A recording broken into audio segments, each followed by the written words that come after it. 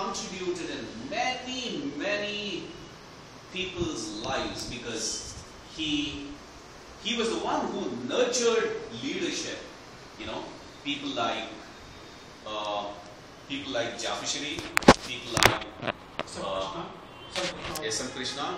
I mean, they were all, at least they were okay, you know, they were well-to-do. But I'm talking about people who literally came from the, grassroots level. From the Grassroots. scratch. Grassroots. Like grassroots. Like Siddaramaiah. Maybe. One of them. Gundurao. Yes. Gundurao. You know, from very extremely humble, position to such great heights they have grown. It is not easy. And who was behind all that? It was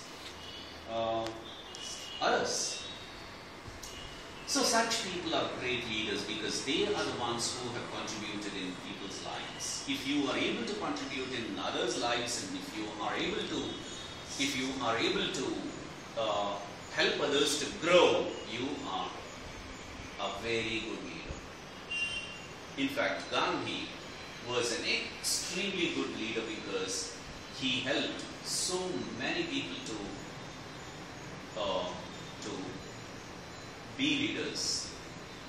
He was one of the very few people in the history of human